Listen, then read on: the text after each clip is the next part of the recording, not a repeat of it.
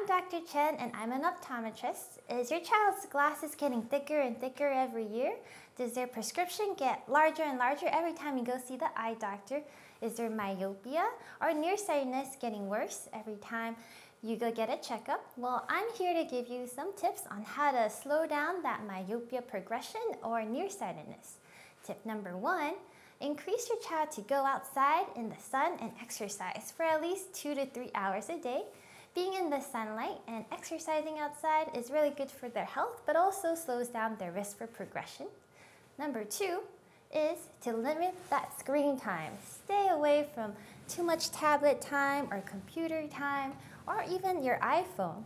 Try to limit it to 1 or 2 hours a day, and that will help also slow that progression there.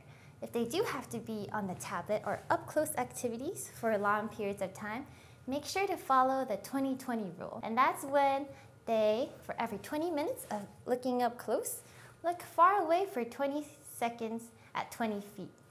Okay, and the third tip here is to talk to your local optometrist about myopia control treatments that might benefit your child. And that can include atropine eye drops or orthokeratology lenses or soft contact lens multifocals. So in summary, more outdoor activity times, less screen time, and talk about myopia control treatments. Well, thanks for listening. Bye.